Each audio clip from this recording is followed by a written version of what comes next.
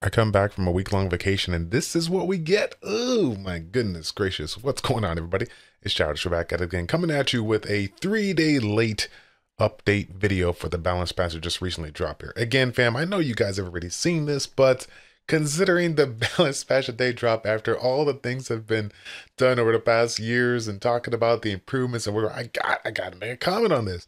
I gotta make a comment on this. So again, as always, like we do in fashion, I want to separate myself from the other content creators, but not really focusing on the whole balance patch in a nutshell, but I want to focus on the ones to watch, the ones that I think may impact the meta in an interesting way, and hopefully you guys can agree with that. Again, if you guys have any comments about the ones that you feel are going to be the ones to watch, do me a favor, leave a comment in the comment section down below. I would greatly appreciate it. And as always, before we get into the video, thank you guys for clicking on a 3-day-old video. God bless you all. Thank you all so much for your support. If you guys didn't catch the video that I dropped yesterday, the super small video, I will be streaming today, 12 p.m. Central Standard Time. We're going to be doing a fun little Chronicles stream featuring the fantastic created events. If you guys are excited about that, definitely check it out. If you guys are one of those people out there that do play Summoners War Chronicles, stay tuned because we do have a code that we're going to be giving away to one lucky winner on the global server as well as the Korean server. Okay, without further ado, let's go ahead and get into it. Again, I got to just address the meme out there that I use for the for the thumbnail. Come on, like, bro, like, does seem like continue to what are we doing here, man? What's going on here? This is the biggest joke of all time. You know, I was talking to Stoic on the side here, my man. He was like, literally, like, is this an early April Fool's joke? Because I mean, if it is, you got me. Like, you got me. Like, no, man, this is the real deal. But you never know. What if Comtwist did drop? Like, oh, hey guys, all these changes we made for a week is gone. Here's the real deal. Anyways, let's go ahead and get into it.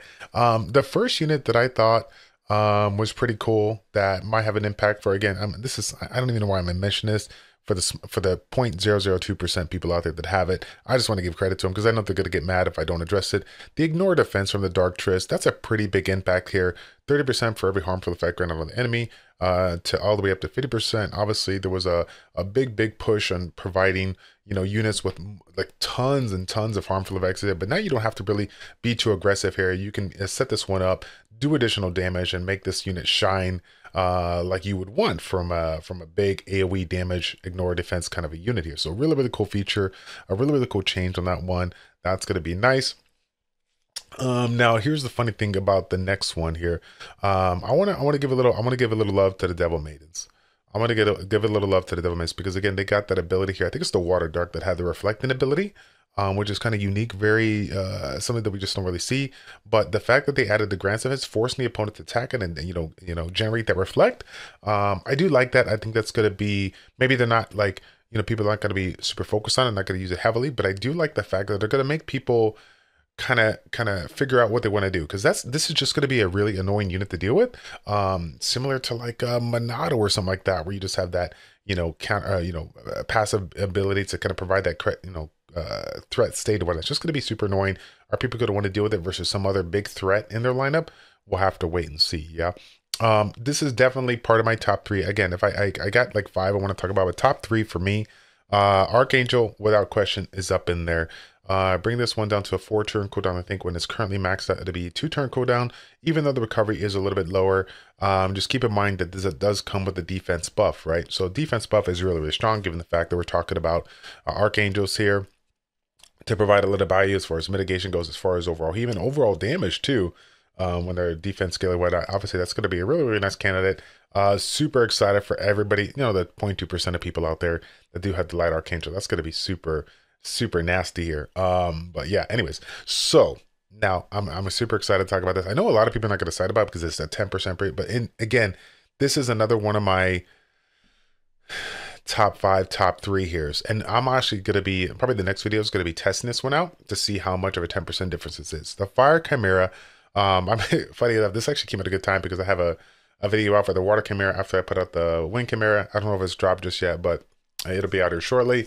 The Fire Chimera is one of those units out there that I really never gave a lot of love to back in the day, but of course after the change, I think a few months ago to a year ago, having that counterattack ability on the collapse, I thought it was pretty unique. I thought it was pretty nice, but again, it seemed like kind of like a Fire Lich and Tares kind of thing, where it's like, yeah, it's supposed to proc 30% of the time, but it seems like it never does when you have the unit.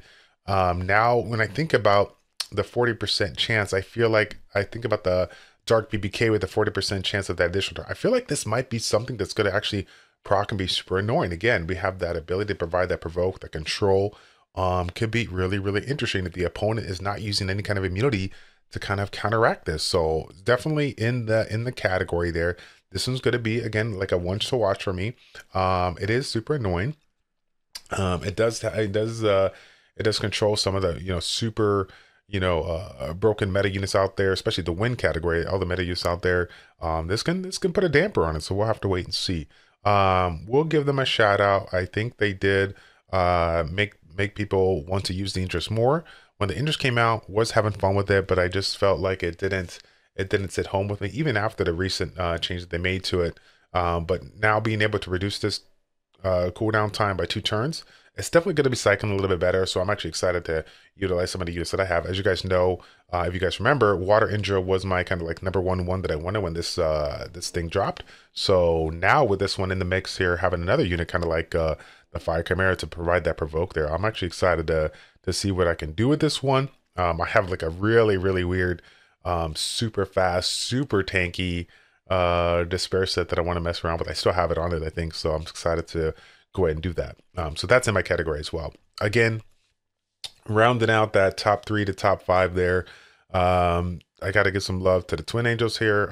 This is one of those units out there that when they came out, I thought that was going to be absolutely broken, but now they've kind of fine-tuned some of the units that they have in there, and now we're going to just have more opportunity to do more damage if we're talking about the fire one, or just be able to provide the immunity as well for the wind, the wind, dark, and fire as well. So again, for the fire one, they got a pretty substantial improvement on it. Really like the changes on it. And of course, the Water Twin Angels being able to take that HP recovery down and provide the defense break. It is good because now we got the combination of the strip and defense break. But again, it is 30% chance I think it can get an improvement. So I'm not super excited about it, but it is nice to kind of have that combination if you are limited on the stripping defense slight, type of units here that you do have. So I think that's going to be a fantastic change nonetheless here. Now, again, I gotta skip the video. I already talked about that. Last but not least, and again, I already talked about like 3 to 4. My bottom end of the top 5, right? And we talk about top 3 to top 5. This is the bottom end of the top 5. I'm gonna categorize them both because they're just kind of like they're just wishy-washy, right? They're just not super exciting when it comes to balance patches, compared to previous ones, right? Puree, I do like the changes. The one for sure, really, really nice. Heavy damage dealer, heavy defense breaker. Now for those of you guys that do utilize this one in a speed run kind of fashion, I think this unit is going to be definitely getting a lot of love.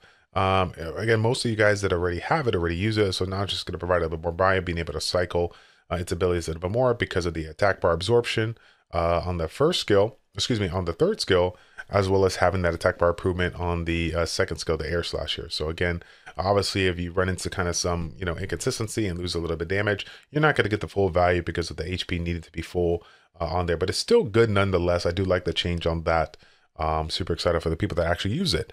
We got the Dark Parade. Love the change on this one. Dark Force, remember, it has that ability to do massive amounts of damage, and it gets that full attack bar as well. So again, being able to cycle those skills is going to be a little bit easier to do it. And if you are one of those people out there to use it in a PvE speed combo fashion, it's great because again, big damage, neutral element, you're going to be able to take, you're going to be able to make that one shine here.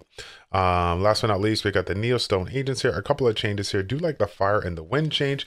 I'm actually a big fan of the wind one, because I feel like this one, I mean, obviously a lot of people out there that utilize Siege or to play Siege, they use both of these, right? These will pretty popular. But the lockdown one, like Wind Neostone Agent, I was a huge component of the Bulldozer Raccoony Olivia combination. I thought that thing was absolutely amazing. Of course, with Raccoony, there's not a ton of use out there for some kind of immunity if you're utilizing that in that fashion here, but it is nice to have that nonetheless, the immunity to kind of back that up here. It is one turn, but it's just a nice little add to the mix, nice little icing on the cake, if you say so, to go ahead and incorporate that, so that if you want to use a different kind of unit out there that can provide a little bit more value to the strategy you're trying to create, now you got that little combination here. And again, remember guys, Olivia, Wind Neostone Agent, super low cooldowns here. I think it's a 2-turn cooldown on the second skill, 3-turn cooldown on the third. So I mean, again, with the violence set, This could be really, really strong. And that's kind of the reason why it was already good already. Combining the Rakudi, utilizing the skill 2 to resurge and just kind of allow this unit to cycle over and over again. I do like the change. The immunity is nice. It's always good to have a little bit more protection here. So again, that's going to be pretty much it in the nutshell. We got a couple of fun units. So out of the units that I'm excited about, I apologize in advance. I do see the stun chance on the water Yennefer. I do see that. I do love that. But just the ones that, you know, kind of stuck out to me, that got me a little excited about, with the Devil Maidens, I think that's just going to be super annoying to deal with. The Chimera, going to be interesting to see if that 10% plays a very, very strong role. And then, of course, the, you know, recent changes on the Twin Angels being able to, and the intros are kind of like, they're kind of tied for that top 3 for me. Being able to cycle their abilities on the intro, really, really nice. And the Twin Angels, just being able to, like I said, mix and match some of those things that people are really, really looking for when it comes to RTA comp, the stripping, the defense breaking, the attack, you know, attack bar, the immunity. And we just got, you know, a couple more things to kind of use in our arsenal here to try to get that opponent down. So I do like those here. Again, the honorable mentions, the top 4, the top 5 in my categories for one to watch are the units like the Purees, the Neostone Agents. Didn't mention the Water Slayer because I think there's the change is just not enough. But again, please correct me if I'm wrong. I'd love to hear you guys' opinion. A lot of you guys have been testing these units out over the last 3 days. After you've tested this out, definitely put your opinion down below. Let me know what you guys think about that. I would greatly appreciate it. Okay, again, fam, thanks again for watching. If you guys want to see a little bit more content in 2 hours time, I will be streaming on Twitch, twitch.tv/ChildishPlays. We're going to be doing some Summoners War Chronicles. I will have my, you know, farming my Summoners War on the side, but we're going to be focusing on the Summoners War Chronicles event, and just see if we can clear out some events throughout that time that we're here. Okay, thanks again for watching. Like, comment, subscribe, and we will see you guys all in the next one. Take care.